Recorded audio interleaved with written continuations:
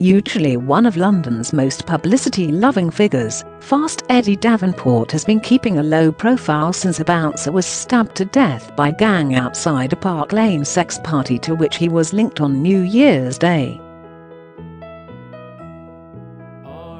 Now, the convicted fraudster has resurfaced 6,000 miles away in Thailand and is smiling for the cameras again. Eddie, 53, shared this snap online posing with some model chums in the Zuma restaurant at the 5-star St. Regis Hotel in the Thai capital. A week in Bangkok, he wrote next to the picture, in an apparent reference to the song One Night in Bangkok from the musical Chess, which suits his checkered past.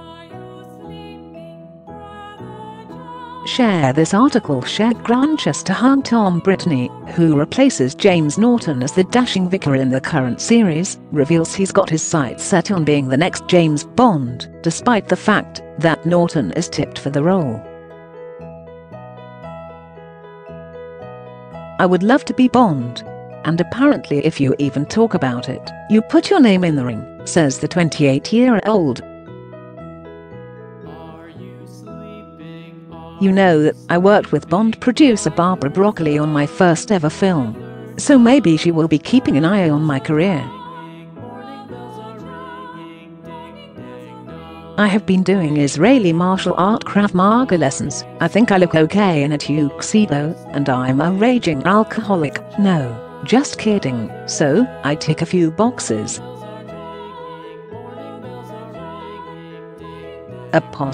Playwright Sir Tom Stoppard has been given a dressing down for not dressing up for his own 80th birthday party last year. US author Joseph Epstein says Stoppard epitomizes the new Schlick-Poristian fashion shared by many of his disheveled thespian guests.